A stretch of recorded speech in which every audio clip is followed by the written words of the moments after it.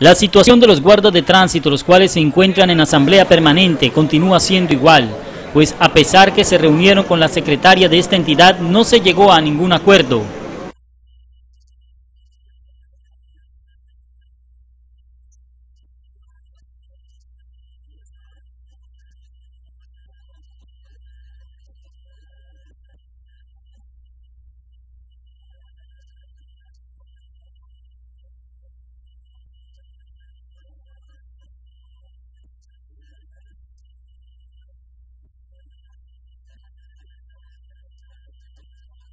Para los guardas de tránsito es imperioso que se cancele la seguridad social, pues es uno de los principales requisitos para asumir nuevamente su labor.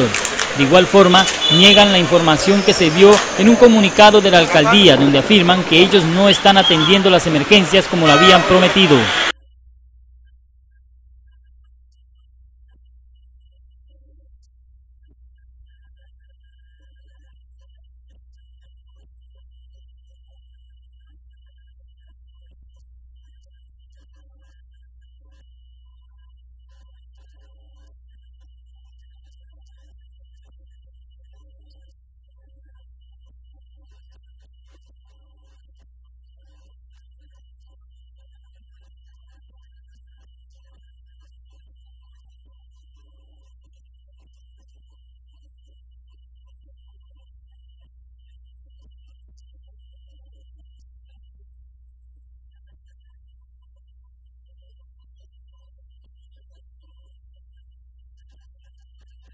Para este jueves se sostendrá una nueva reunión con los representantes del guarda de tránsito y la administración distrital para definir si se cancela o no los salarios o se continúa en asamblea permanente.